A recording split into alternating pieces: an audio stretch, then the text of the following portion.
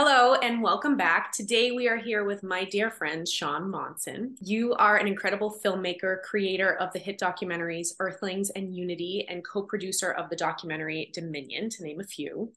You are also a father of two beautiful girls, a speaker, and one of the most dedicated and sincere animal advocates I've ever met. Thank you so much for being here with Oh, us. thanks, Gianna. What was making Earthlings like, and what inspired you to make this documentary?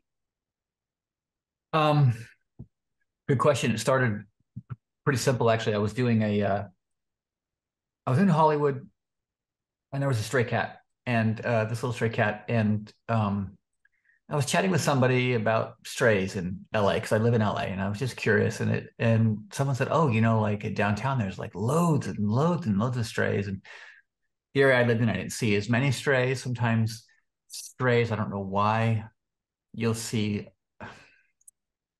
you'll see less in certain areas. For instance, you won't see a lot of strays by the airport, maybe, but you might see some in industrial parts of town. You might see some in poorer areas. You'd see less in affluent areas. And I just got curious about this idea of strays, like strays and it seems like just a thought, but I was so curious that I reached out to two parts of the city, downtown, South Central LA, because I heard there were a lot of strays downtown. I didn't know that for a fact. And also Long Beach, the city of Long Beach, I'd heard. So animal control, contacted animal control. And both animal control divisions in Long Beach and South Central LA allowed me to go on uh, a ride along with them and Oh, film. wow. So this is how Earthling started. And I'll never forget, I'll tell a story. So in Long Beach, I went out with an ACO, animal control officer, call them ACOs. It's a woman. I have some footage of this, a little bit in Earthlings. And I shot on two formats. I brought a Super 8 camera to shoot a little bit of film look. This was 1999 or 2000, maybe. Actually, it might have been 2001, just right in there. And I had a digital camera at the time, the digital quality camera at the time, which was a Canon XL1. It shot on a mini DV format, which is nowhere near the level of definition we have today, but that was what we had. And I was picking and choosing, what should I shoot a little bit of film and what should I shoot digital? Um, and this woman, this ACO that I'm on a ride along with, she's picking up some, all kinds. She'd get a call. There'd be roadkill, a dog that had been hit, she'd pick up. So she just kind of had these rounds essentially. And I was on a ride along with her.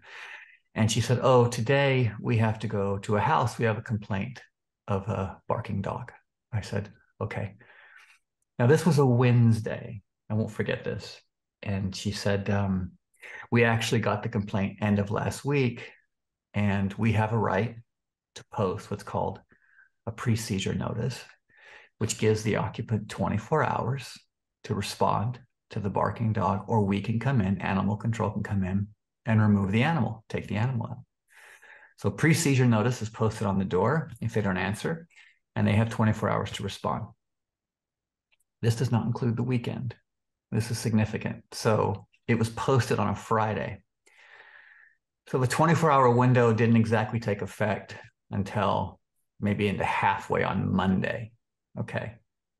And weren't going to go Monday. So Tuesday, someone was going to follow up. Now, the call came in on a Thursday, and the pre-seizure notice was posted on a Friday.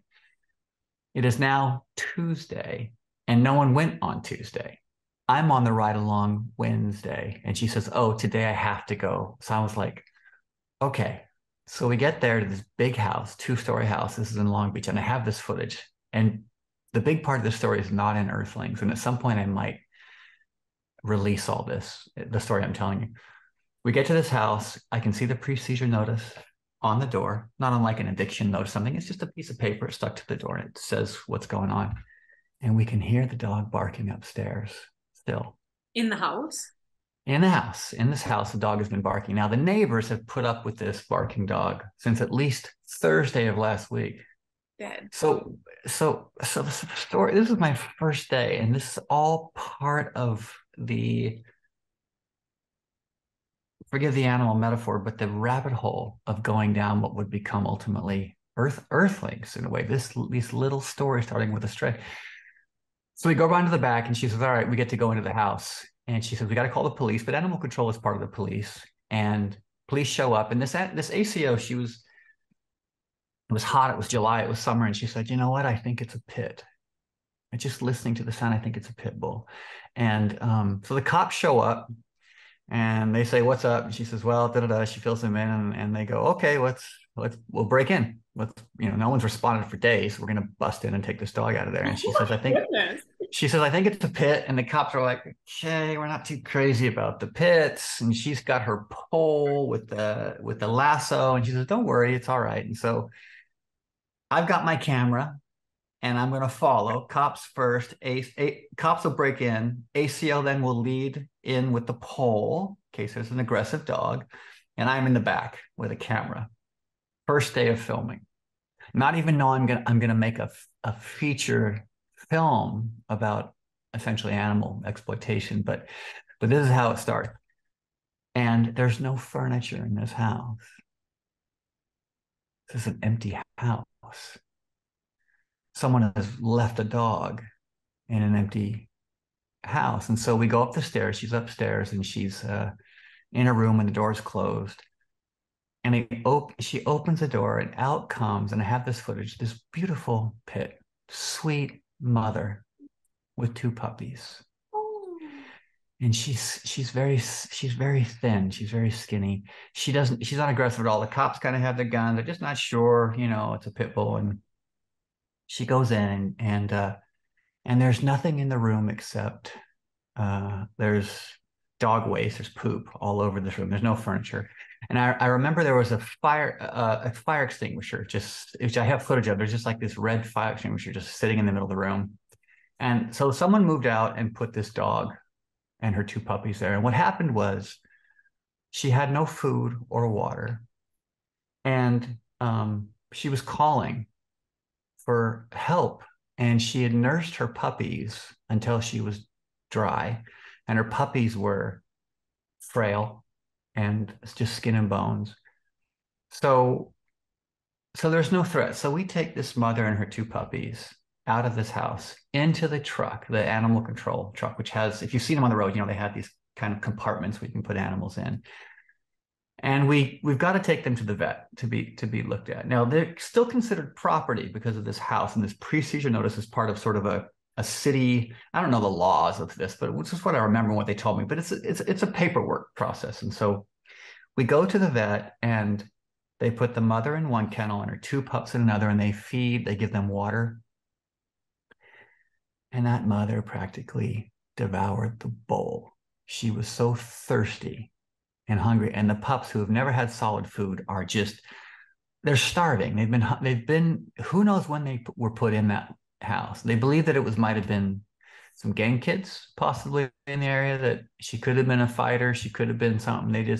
But they stuck her in this upstairs room with this abandoned house and left her there. So there was no owner that we know. Oh, we interviewed the neighbors and asked them, did the owner have this dog? And then they moved and they just left it and said, no, the previous tenant never had a dog. So someone came in while the house was empty before it was rented or sold, and left this mother and her two puppies up in this room in the summer, in July. Oh my goodness. Now here's what happens. So the process is this: a pre-seizure notice at the time, from what I remember, this is 20 years ago, is about 30 days for the paperwork to go through in the city. This gives the owner, at least at the home, they have to follow the paperwork, even though it was most likely not the previous owner, a chance to come and reclaim their animals. The 30 days has to go through. So they nurse this mother and her two babies back to health for 30 days. They live at animal control. No one comes to claim them. And then, because they're pits, and at the time that was still considered an aggressive breed, it is today in many areas, all three were euthanized. What? And this story just like wait. Why? well, you heard it right. You heard it right. You heard everything. At the hospital, they decided that because they're considered an aggressive breed, and they couldn't be adopted in the city of Long Beach at that time, even though they had to have the 30-day pre-seizure notice go through. They then were all three euthanized, the mother and her two pups. So They couldn't give them to a shelter? no, at the time. So this moment, like, you know, it struck me, and I just thought, what's, it seemed so unjust. It just seemed like the voice was just, you know, like, well, it just seemed so unfair. It really, it broke my heart. And I began to probe deeper. So these are what we consider pets. And I was still filming. I did a PSA, a public service announcement on spaying and neutering. And I made those. And with this footage I shot, because I also did a ride along in South Central. Similarly, didn't have a story like this, but noticed things. For instance, in South Central, I was driving with this one ACO, and he says, what you're going to see happen is that people who don't want their animals anymore will wave us down almost like an ice cream truck. And he says, and they will literally pick up, you know, if they're small, and they'll literally just hand them over the fence. And, you know, they have a form for it. The owner is, you know, gosh, I forget the name of it. It just went out of my mind, but it's an owner relinquishment form. The owner's relinquishing. And we watch people hand over their animals like garbage on garbage day, and they would just go in. And so I remember these three Chihuahuas were on the porch, and as we pulled up, they were sitting one on grandma's lap and two by her rocking chair. And they just took them and said, oh, these weren't ours. They just showed up. They clearly looked to me like they were a family pet, so to speak. And they were put in the truck, and they would take me to the shelter, and then they look at them and decide, are they healthy? Can they be readopted? Should they be euthanized if they're not healthy? And all three of those, you know, with poodles or chihuahuas, were just trembling in a cage because their whole life had suddenly just in a moment. And this is what started Earthlings. I'm sorry it's such a long answer to your question, but I began probing, and I went suddenly from pets, I began sort of thinking about food. And then from food, I found myself exploring clothing, you know, and from clothing, I found myself delving a little more into animals used in entertainment.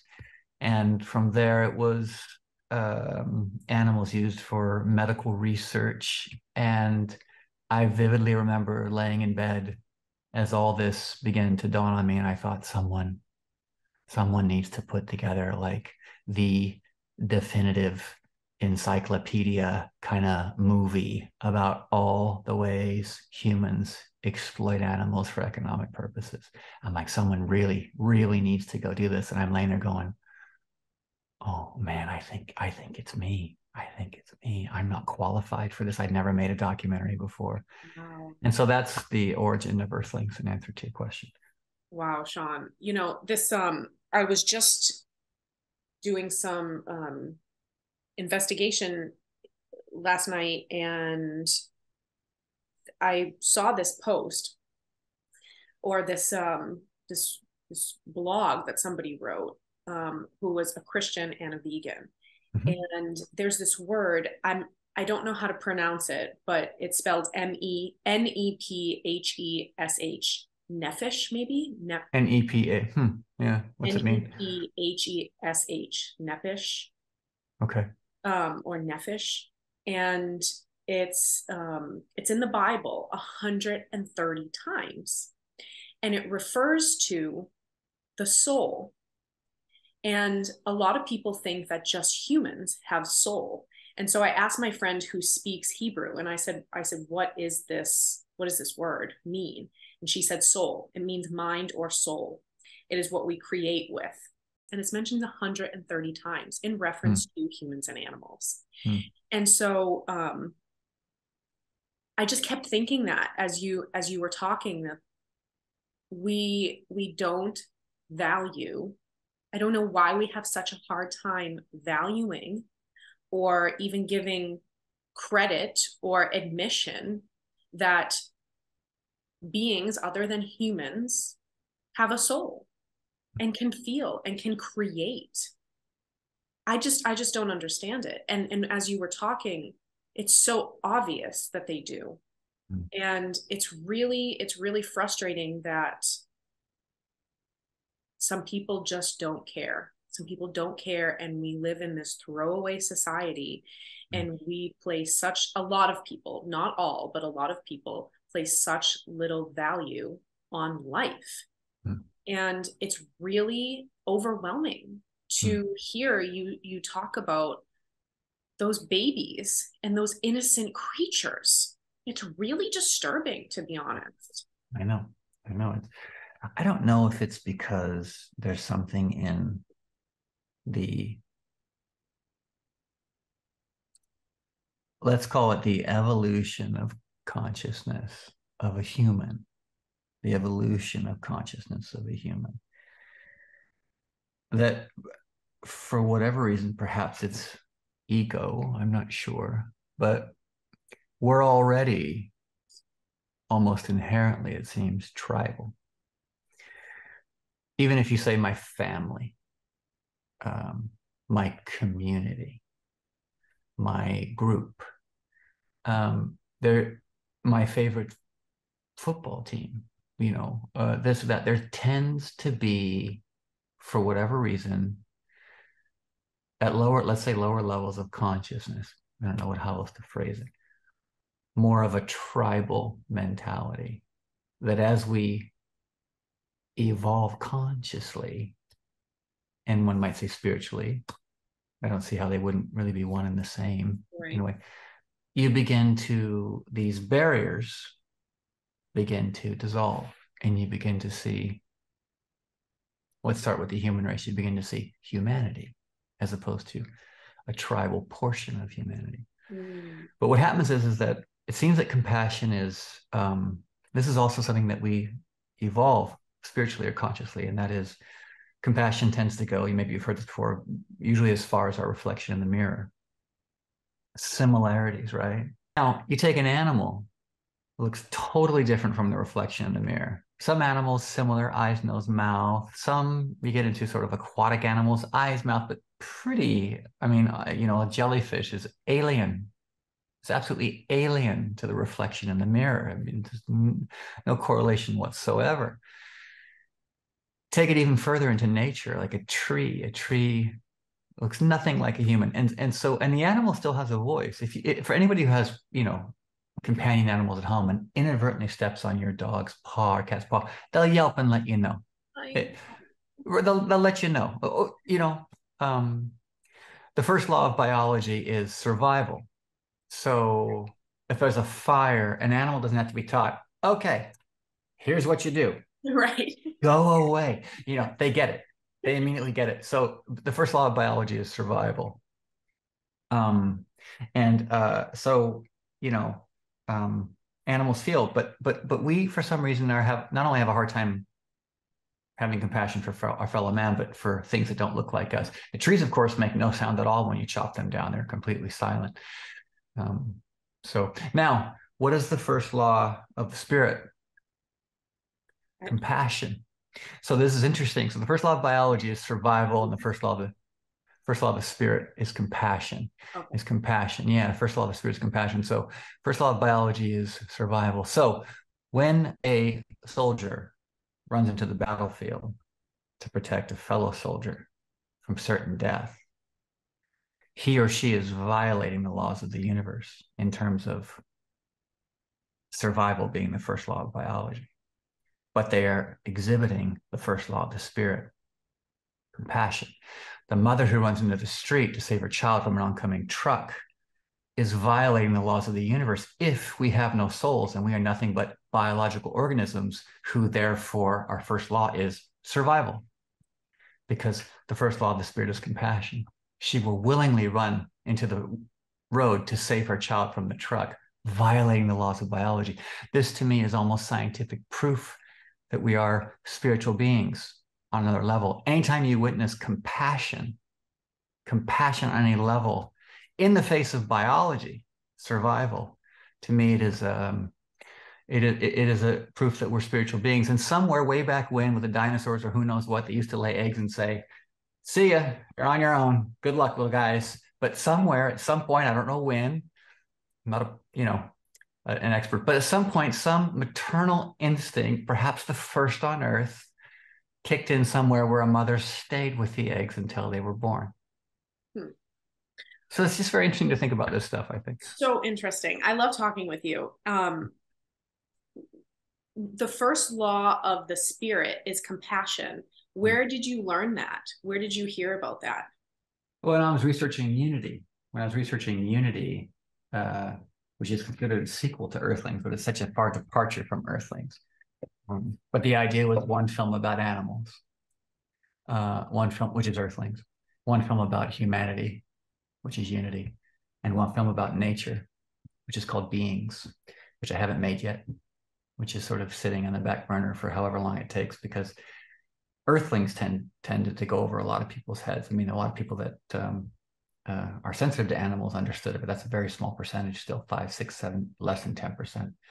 Unity went way over people's heads. And so I thought, oh, I wonder if I'll make Beings in this lifetime. It may not. We may just have to stick with the two and just see if they're assimilated in some way. But during the research of Unity, in answer to your question, I was researching laws of biology. That was pretty easy to find, which was survival. But compassion is what you always hear. Forgiveness and compassion. It seems to be a tenet that needs to be assimilated by humanity in mortality. It just seems to be something that is reiterated over and over again. Forgiveness, compassion, empathy, sympathy. Like these points are stressed repeatedly, particularly under stressful situations when they're put to the test at best. Otherwise, we're all theory. We're all academic, and we're not really ever being truly put to the test under pressure. So that's where I came across that. I forget what book I read it in or sources I read it from, but the first law of the spirit is compassion. The way you met Joaquin Phoenix is wild. How did you meet him? Now we're talking about coincidences. I don't know what coincidences, right? It's just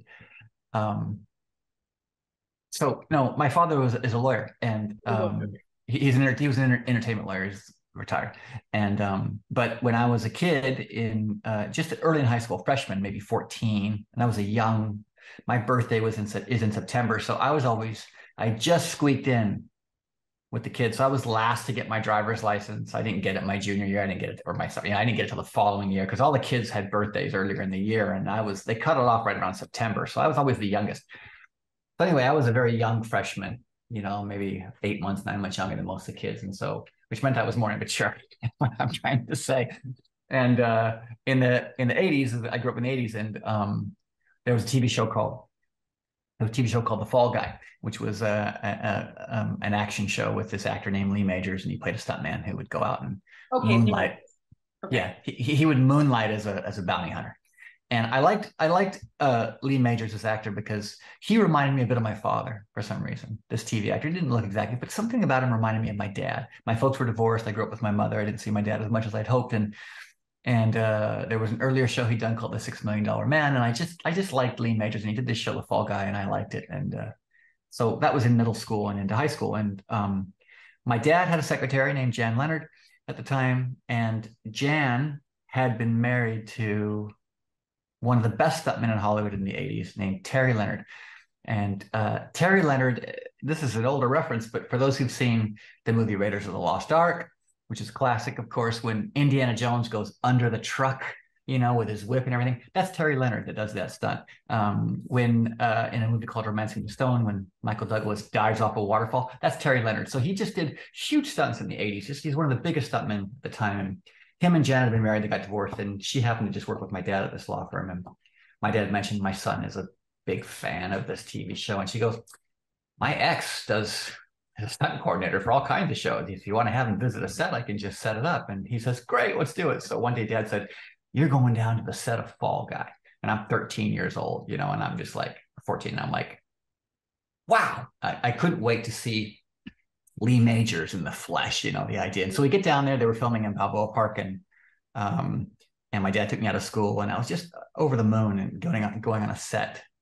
And I knew I wanted to be in the film business even as a kid. Mm.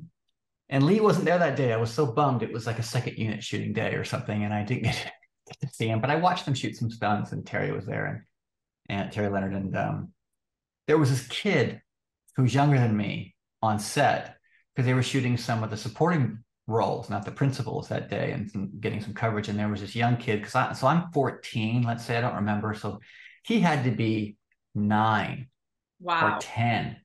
And I was jealous of this kid, this punk kid who is in the show. He's acting on the show. He gets to be in it. He's younger than me. And I'm like, how? I'm basically a tourist over on the side watching. And he's in it, acting, and the director's talking to him and he's makeup and this. And I was just like, who is this kid? And I just bummed me out. Like when the show came out, the episode I watched it on television, I remembered it for years.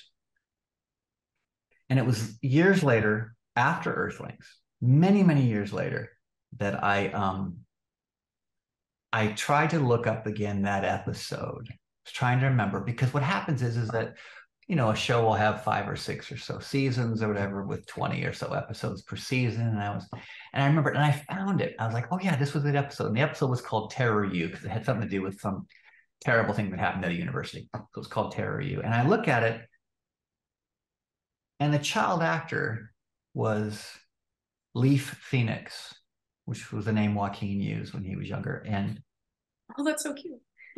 yeah, I couldn't believe it. I thought, what are the odds? Because we'd already done Earthlings by this time, and we'd begun working on a couple of things. And I just happened to be randomly looking up this old memory. And I couldn't believe that the one day that my dad or his secretary said, I can take you down to visit a show. And Terry Leonard did a lot of shows, not just The Fall Guy, but we happened to get that day, it was that episode that he too was working, or that week that he was working. And that it wouldn't be for another 15 years or so until we meet and Wow. work on Earthlings. But that is the first time we were in each other's orbit, you might say, which is interesting. So does Joaquin remember meeting you there on that set? No, I mentioned it to him once. I said, dude, did you? And he just brushes it aside, just whatever, you know. He's just in the present. So he's like, whatever, you know. You guys were supposed to meet. I mean, Yeah. that's what that screams to me, is that Yeah. you kept crossing paths. Yeah. It's so We did. And powerful. yeah, just so later when I was doing Earthlings, I had started cutting it, and I maybe had 20 minutes or 30 minutes or 40 minutes. I was still putting it together. I was still finding the film. And I edited it in my garage in Burbank. I was renting a house in Burbank by Warner Brothers, and I turned the garage into a little studio, and I was editing the film there. And in 2000, in the summer of 2000, a film called Gladiator came out, and I went to see it. And I started working on Earthlings in 99, like the incident with the animal control officers was in 99 and 2000. And it was just workshopping what it might be. And when I saw that film, I thought, that's the voice. That, you know, Joaquin plays as Emperor in that film. I thought, that's the voice. That's the voice for Earthlings. That's the narrator's voice.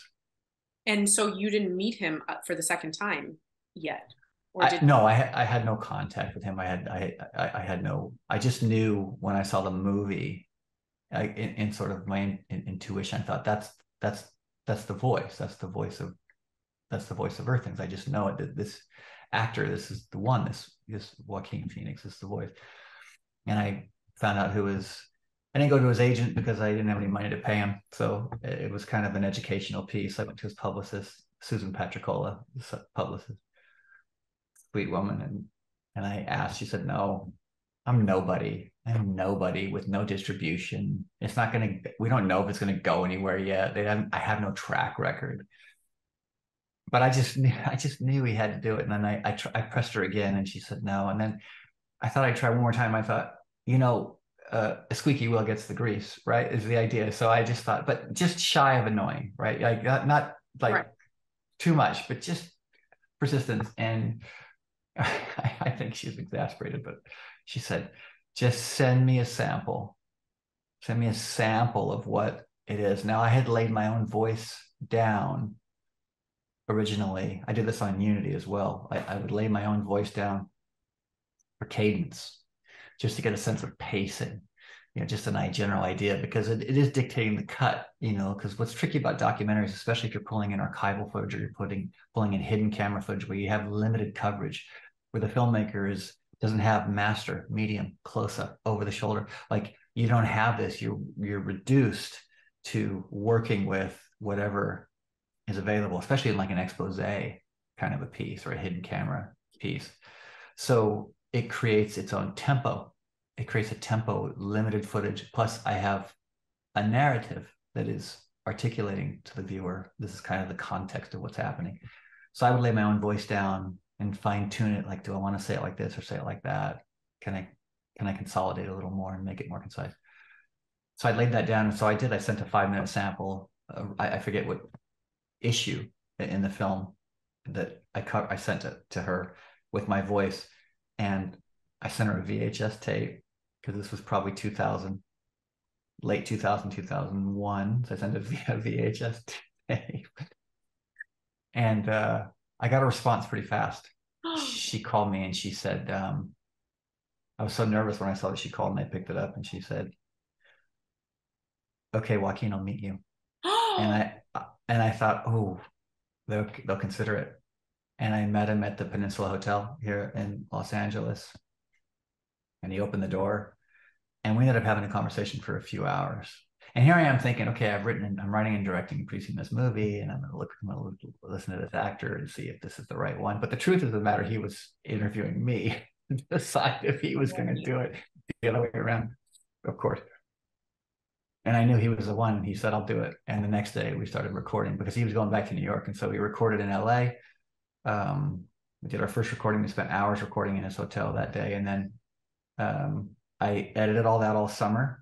And then there were some tweaks and some things to correct. And he was shooting a film in Philadelphia. I sent him a cut. He watched it and said, this is pretty, this is powerful, like what you're putting together here. He says, I want to tweak a couple of things. And so I went to Philadelphia.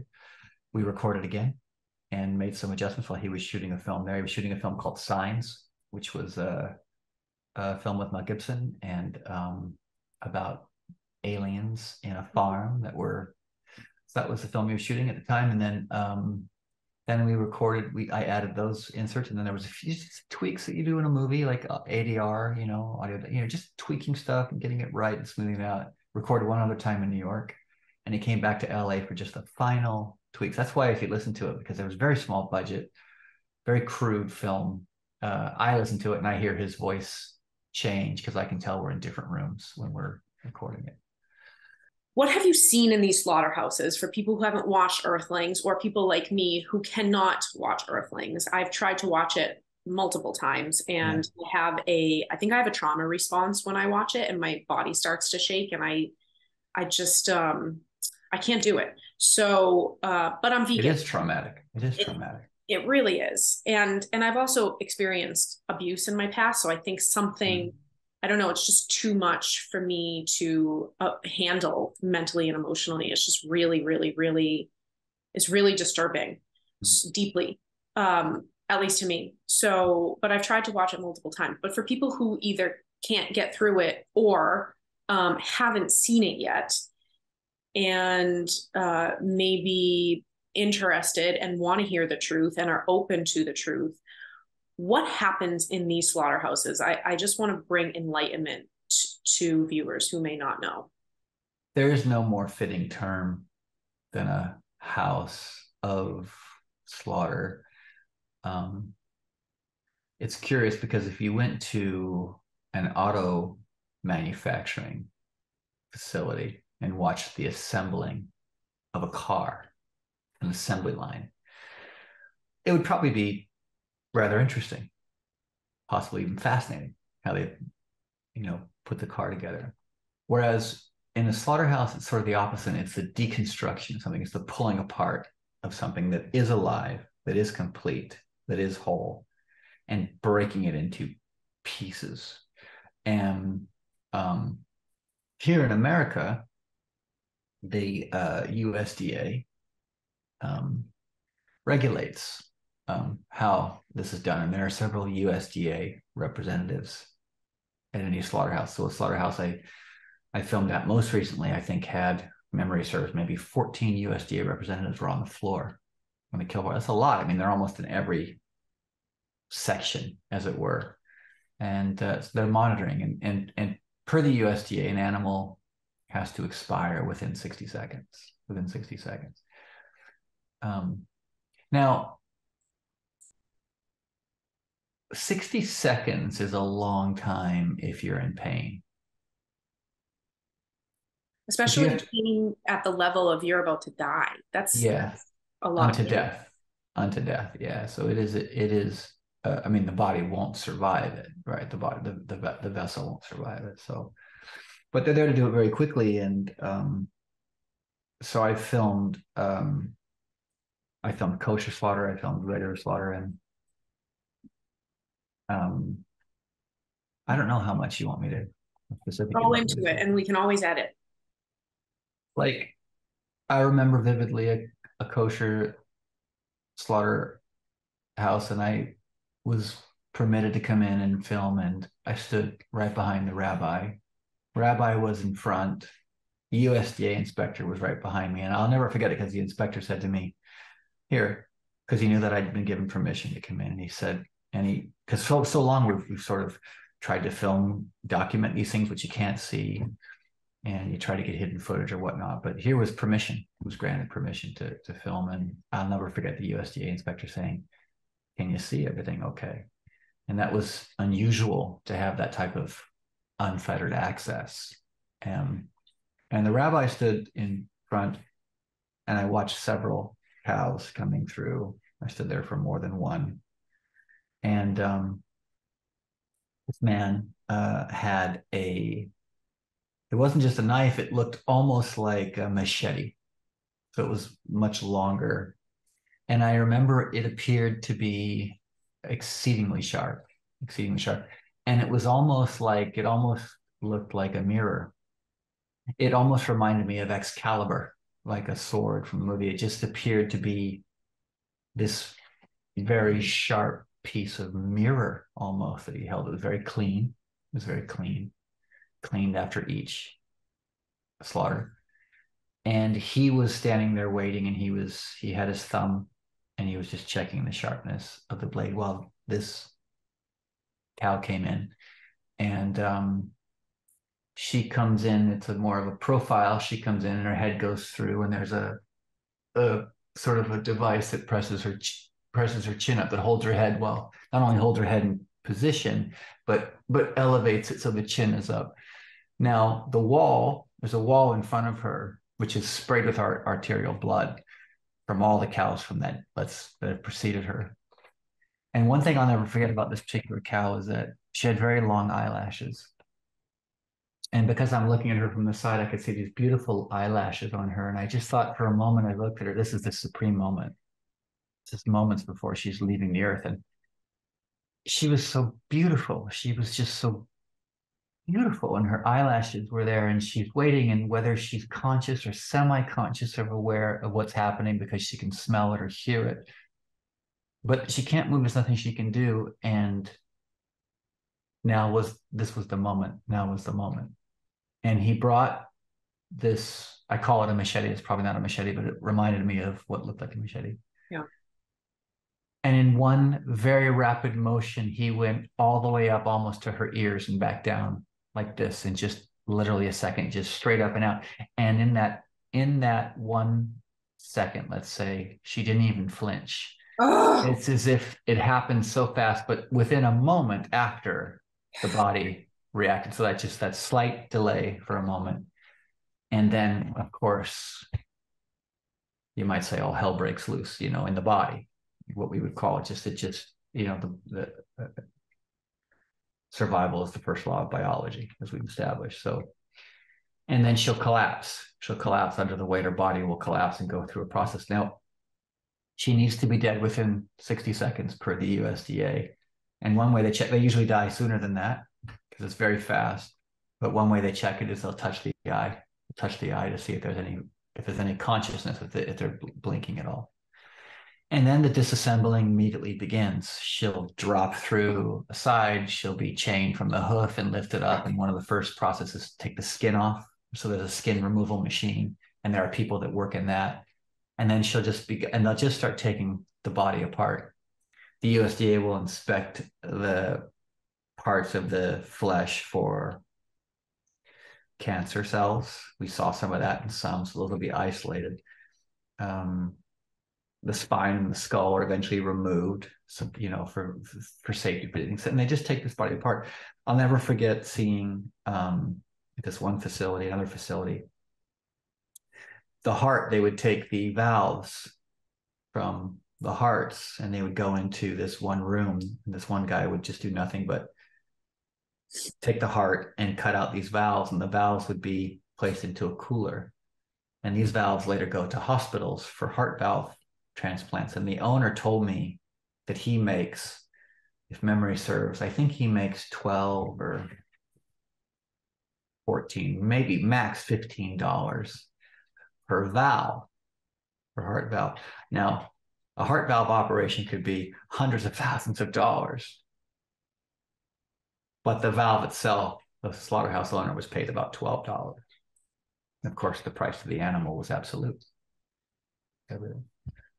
There's just a glimpse into what one sees at a slaughterhouse. That's a cow slaughterhouse, chicken slaughterhouses, there's pig slaughterhouses, there's goat and sheep and so forth. That gives you an idea.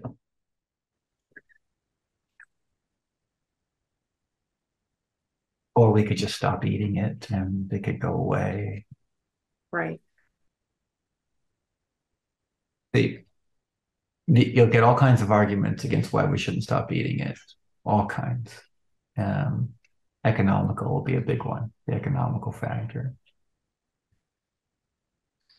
Well, one of my questions is, what would you tell somebody of faith, no matter what faith, that has a practice, whether in their faith or in their family, over the years, that God put animals on this earth to eat? I don't even like saying that. I mean, it's just so frustrating to me.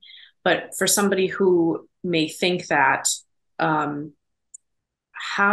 what would you tell them? Because this is like, I feel like it's one of my major missions in life, is to open people's eyes with Christians specifically, because I am a Christian, and it's overwhelming. It's overwhelming, and what would you say? What do you say? It's really a question of, from a religious perspective, like the Christian perspective, it's really a question of interpretation. So you look at a text such as the Bible, and you can say, here it says this, and then it's, how do we interpret it? Most clergy, most televangelists, anybody that are focused on a certain point in Scripture are interpreting, hopefully accurately, what's written. If you're telling the story of the Good Samaritan, you read it as it's written, and then you help interpret it to the audience, to the members of the church in attendance, so they understand how that applies to modern life and how they can use it in their life, because it's a lesson, right? So it's interpretation. One of the biggest problems we have with religion is misinterpretation of canonized Scripture, stuff that we consider holy and sacred, or we wouldn't be fighting so much over religious belief, not only with other religions but within our own, because even Christianity broke off. So you have Lutheran, Presbyterian, right, Methodist, and so forth. So it's interpretation. So where they get that from, in answer to your question, is God gave dominion. It's right there in Genesis. And so the interpretation, you can see how they come by that honestly, is like, oh, we have dominion. But it's very simple if they're open to really breaking down interpretation, accurate interpretation, because it says somewhere else in Deuteronomy that you can stone your daughter or sell her off to slavery. So we say, well, hold on a second, maybe to time out for just a minute. Let's interpret that. Maybe we should just take a second to interpret this. They're willing to interpret that one. Hang on a second. Was it written at a certain time? Or am I misunderstanding? They're open to interpretation. It's not impossible. This one asks something of them now that's harder for them. And you say, well, the Queen of England has dominion over, former Queen of England, let's say, over her subject. Doesn't mean she could eat them or wear them. So we have to understand what dominion means. And so it's just really, but Gianna, I can speak boldly, and this won't be popular maybe among people of faith, but it's not just Christians. It could be Buddhists. It could be Muslims, it could be people of Jewish faith, but if it's not coming from the pulpit, they may have more blood on their hands than they realize, because people will listen to the pulpit. They'll listen to the Dalai Lama. They'll listen to a rabbi. They'll listen to the Pope. They'll listen to a leader of their faith. And if the leader of their faith withholds, knowing people will listen, they may have more blood on their hands than we realize. But that's not for me to judge. I'm just Well, having for a sure. I mean, conversation. listen, we are all sinners. We've all fallen short of the glory of God. We all need Jesus. We all need to know that we're forgiven and know that there is a way to be forgiven for sure. And it's one of the reasons I created my show, because nobody really wants to listen to anybody when it comes to health other than their doctor. Hmm. And so it got really frustrating to me that, the people I would talk to and uh, my friends or whatever, other animal activists or advocates, and people would kind of just brush it off like, oh, well, I'm just going to listen to my doctor. And, some people are on medications and they're not sure what to do Hmm. with their diet. And there's just not, I mean, like even the doctors that I've had on my show will tell you outright that there's no official training in medical school of how many years, like 10 years of becoming a doctor, Mm-hmm. to treat patients for health. Mm-hmm. They don't really get taught on diet therapy, Nutrition, yeah. nutrition, and proper nutrition, actual healing nutrition. And so that's one of the reasons I created my show, because I want to show people that there are doctors out there that know what they're talking about, and you can listen to them. So absolutely, if it's not coming from the pastor or spiritual leader or advisor, that's a great responsibility that they need to learn. And Christianity is one of the most unhealthy religious groups. Mm-hmm. The body is a temple, and the body is an unhealthy temple that the spirit dwells in. Like, we're not, it's the same thing with like what God tells us to do and what to stay away from. It's not to condemn us and point his finger at us, this all judging evil. He does it because he loves us and he wants us. We're going to benefit from it if we do what he tells us to do and stay away from what he tells us to stay away from. It's for our benefit. This is what you and I are talking about right now. It's not to judge the pastor or the spiritual leader. It's to help them. Mm-hmm. It's to help them and their members, the body of Christ. It's to help them for their benefit. So thank you for one quick thought on that, if I may, is that also like it could be that we are not supposed to be commanded in all things, meaning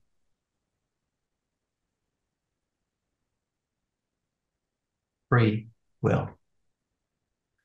You're presented, you find yourself at a crossroad, a true threshold, potentially a barrier, and you look for an answer somewhere, but it's for sometimes, not always. You won't be commanded in all things. You listen to your heart. You forget what your mother or your father said or your pastor said. And for a moment, you're interfacing with something in life for a second, and it's really all up to you and no one else to choose. Let's see. How will he or she choose? Truly, the ultimate litmus test is free will.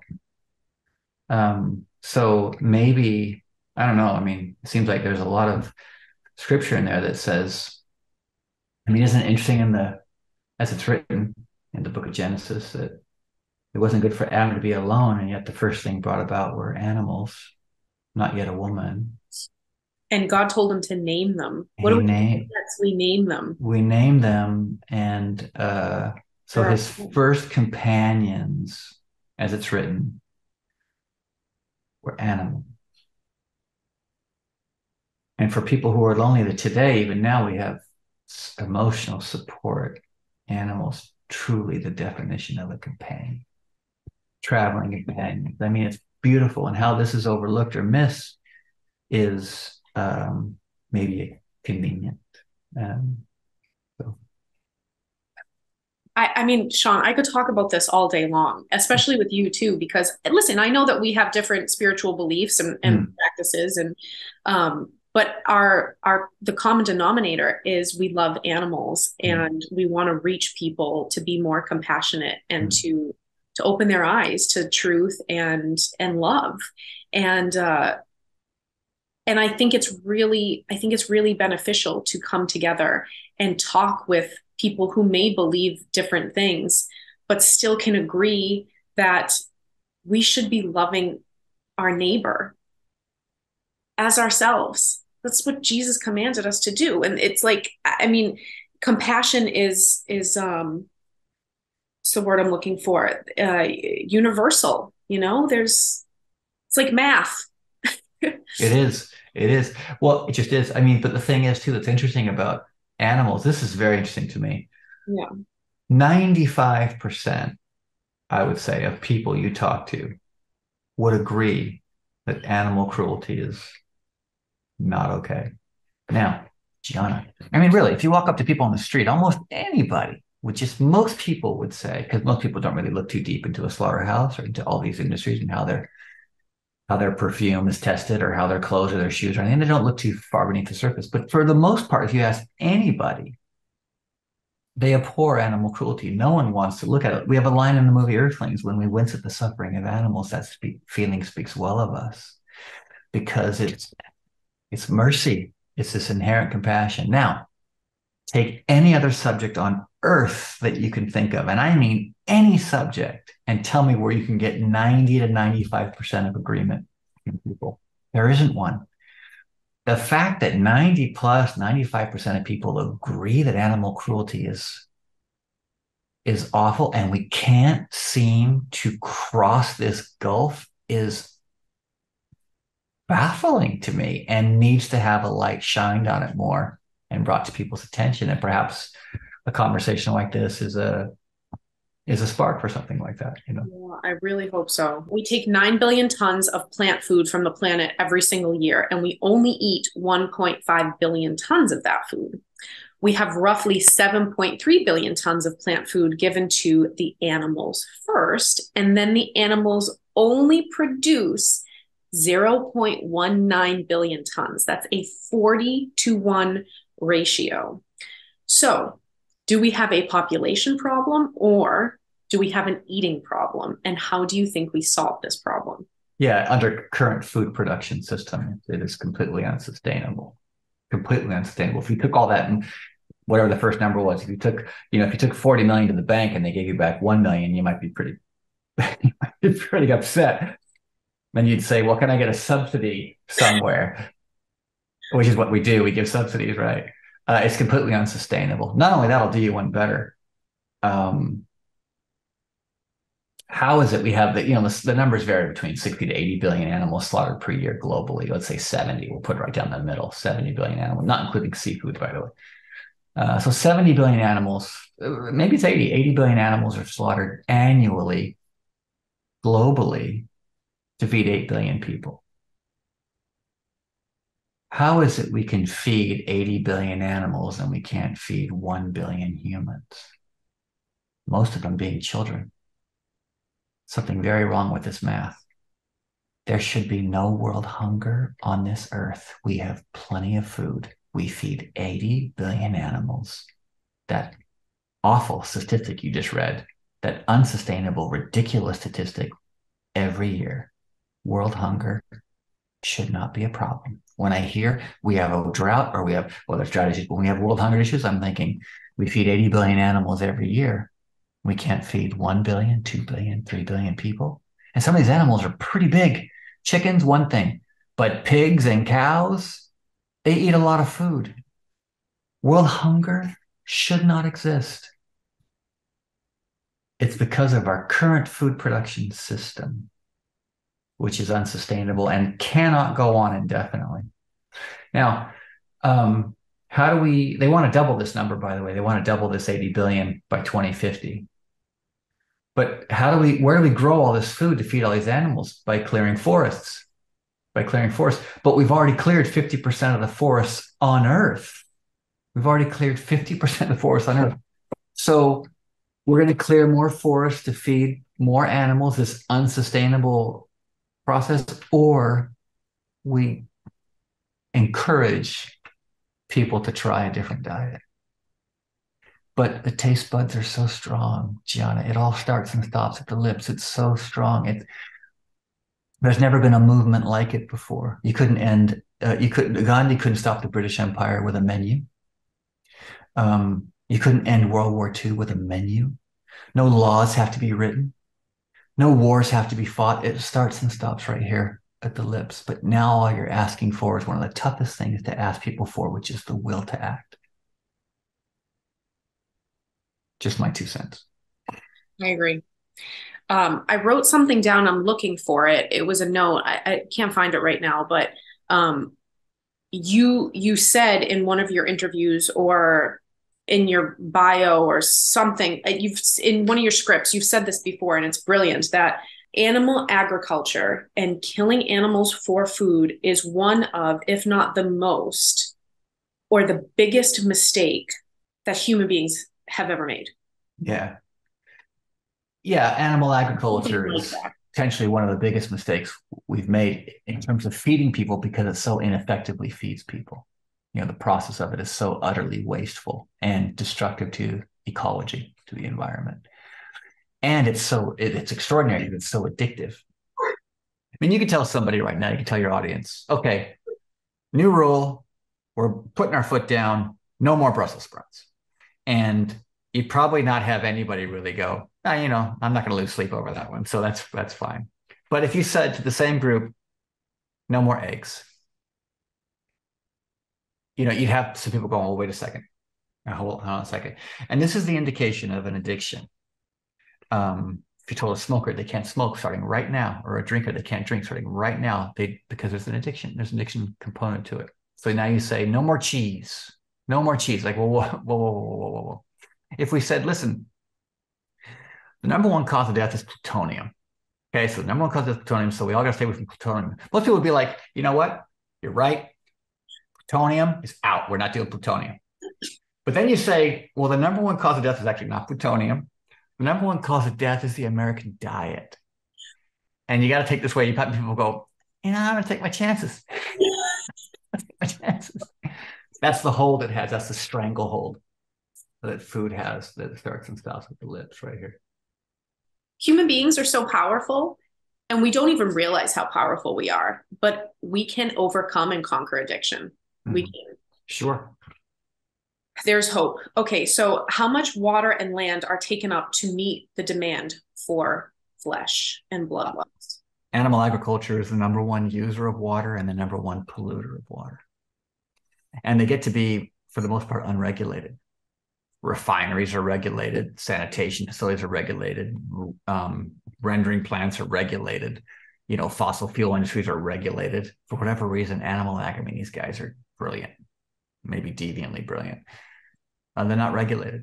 Number one user of water, number one polluter of water. It's unsustainable on so many levels, but that will to act, to get people to just try something different. Who knew it would be so difficult? It's an addiction. And 95% of people are addicted to food. So addicted, they'd rather go to their graves, because the American diet or the Western diet is the number one cause of death. It bumped smoking, as you know, because you've had Gregor on your show, and he does a great job pointing that out.